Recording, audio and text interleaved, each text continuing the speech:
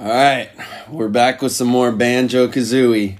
In between the break, we got some more coffee. We're ready for Mr. Vile. We're gonna finish this last part of this mini game. Let's go for it, Gophers.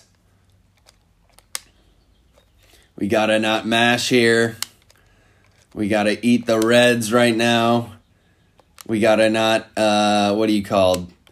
worry too much about it changing. Just zen it out, you know what I'm saying? Just zen it out. Alright, let's go. There's some reds over here. Reds right here. Oh, I accidentally ate the wrong thing, but that's okay. Sometimes you can afford to eat one wrong thing, I feel. Okay, that's his.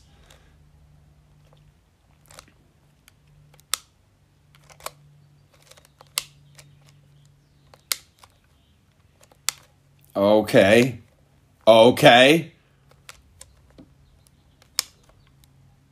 We won! Let's go! Give me that gold! Give me that! Give me that! Give me that! Give me that!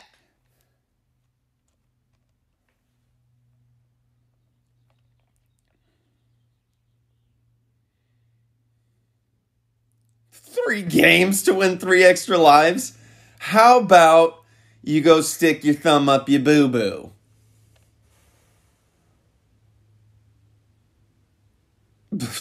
Yeah, just so he can say you're the baddest croc. No, and I still get to chomp. Go fuck yourself, dude. Like, seriously. Oh, wait, let me get this mumbo. Alright.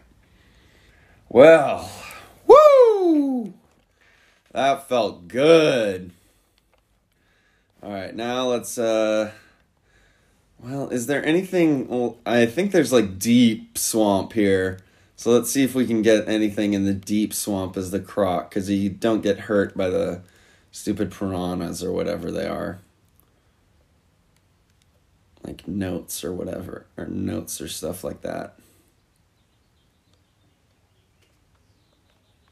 Okay, yeah, let's get these notes.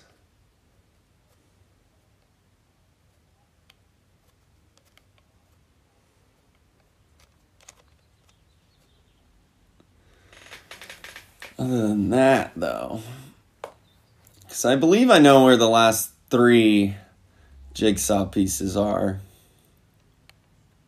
One of them's in the croc, like those shooting eggs in the croc. One of them's that little choir, the choir boy. And the Jinjos. And we are golden on Bubblegloop. It's just, yeah. Mr. Vile. But we're done with him, right? Yeah, we won't have to deal with him again. Alright, so let's go back to Mumbo here.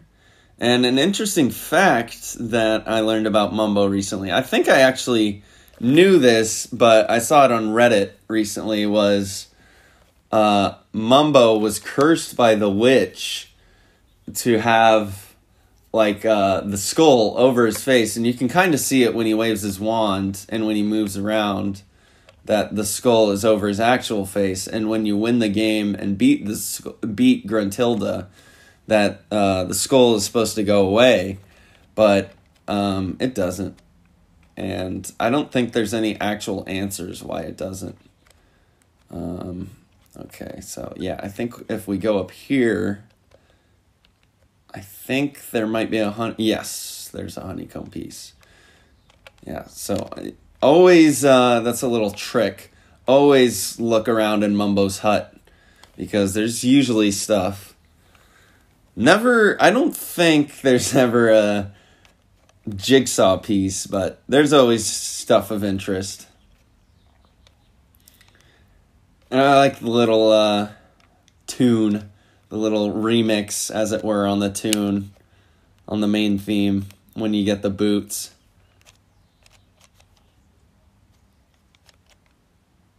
I wonder if there's any possible way you could survive this swamp water right here without these boots.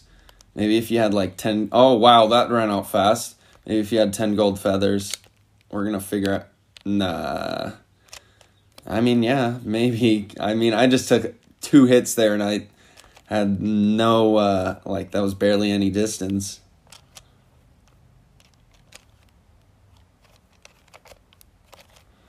Finally got myself a new game for the first time in a while. I mean, I can't even remember the last time I got a new game. I bought myself Sonic Frontiers because, I mean, I don't know. Like, I meant to buy myself that when at the time it came out, but I always like saving. That sounds like a dumb thing to say. I like saving money, but I need to save money, and, you know, Sonic Frontiers looked really interesting to me, and, I don't know, it's, it kinda is weird so far. It's just, it's obviously open world, which is, I'm trying to go for the Crocs right now, which is very different from all these Sonics, except for... It says the first open world Sonic, but wasn't Sonic 06 technically open world? As I cannot get these Crocs hitbox. As garbage as Sonic 06 was, I'd consider that open world. But, so, I mean, and it's pretty much Breath of the Wild as Sonic. Okay, here we go. But, the controls are very fluid, but I don't think the game's fast enough. Like, I don't know. Maybe that's just me being me and having played too many shit Sonic games. Like, I don't know. I'd only play the garbage Sonic games. Mainly because those are the ones that are like $20. Although I have played, what do you call it? Generations, if you'd consider that a good one. Like, you always want to see him go, like, faster than the screen, like, faster than the cameraman, where the cameraman's just like, whoa, whoa, whoa, whoa, whoa, whoa, whoa, hey, come back here. And, like, you're just bumping into stuff, and, like, then you, like, if you are so inclined, want to go back and try and get a perfect score, well, not a perfect score, but a better score, and try and get all the rings and stuff. But, I don't know, that's just my perspective on Sonic Frontiers so far. I mean, it's a fun game, but I just don't think the speed is faster. And the atmosphere is, like I said, like Breath of the Wild with Sonic, so it's a little weird because when you're playing Sonic, you're always, like, upbeat, and, like, it's always just, like, not Beatles music, but just, like, crazy